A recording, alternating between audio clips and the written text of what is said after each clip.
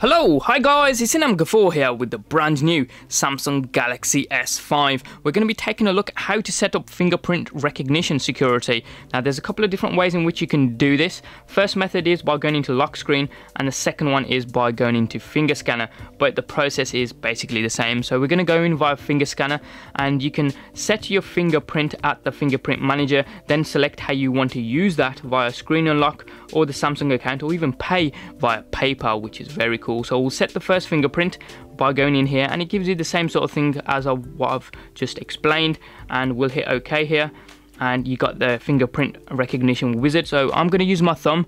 However, in the demo they do use a finger, but it doesn't really matter, it still works. And you'll notice there's 8 times you have to do this.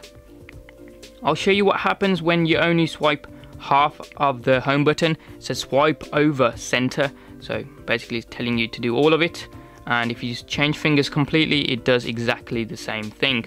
So that should have now been recognized. Now as a backup, it wants a password, so I'm going to set a very secure password being hello, and that should be it.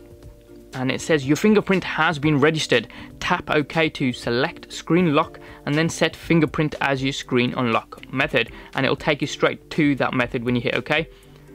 There we go. So I'm going to set fingerprint, and it says fingerprint lock enabled. So if you try it out, lock it and then unlock it, there we go, you can unlock. And this will what happen if you use the incorrect one. So if you use the finger instead, it says swipe the entire pad, do it again, swipe the entire pad, and it basically won't let you in, and we have to do alternative password to get in. So if we type in hello, just to make sure that all works, and hit done, bam. Now if you need to manage your fingerprints, because you can set up a maximum of 3 fingerprints, so swipe in here into the fingerprint manager, and it tells you there you can set up a maximum of 3.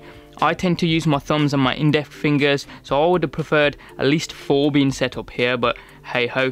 If you ever need to get rid of one or deregister a fingerprint, hit the 3 dots in the corner, then select deregister, and simply select the one that you want to get rid of and hit the trash can. You then get a prompt stating one fingerprint will be deregistered, the screen lock type will be changed to swipe, so it will remove it from the swipe screen. So we hit OK, and that's now done. So if we lock the screen and then unlock, it's back to swiping as you were used to previously. There we go folks, that's how easily you can set up fingerprint recognition on your Samsung Galaxy S5. As ever, any comments or questions you guys have got, hit them up in the comment section down below there. Give us a thumbs up if you like this video and a like what you saw, and if you find it informative, then please do give us a like. And if you haven't yet subscribed, hit that button just down there. It doesn't cost you a single penny, and you can also check out some of our forthcoming videos. Thanks for watching, have a wicked day, and we'll see you next time.